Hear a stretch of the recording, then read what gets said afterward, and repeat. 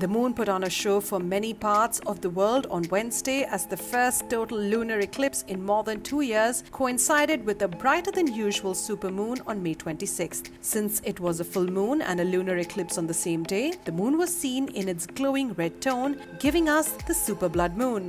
Photographers and astronomy enthusiasts across the world gathered to witness a glittering moon climb out from the clouds. At one point, it seemed that half of the moon had vanished while the other half looked fuzzy in the center with a bright outer edge. As the moon moved fully into Earth's shadow, it appeared to turn red. In India, the total lunar eclipse was seen for the longest time from Port Blair. The eclipse was also visible for a very short time in the northeastern parts of Arunachal Pradesh and Assam.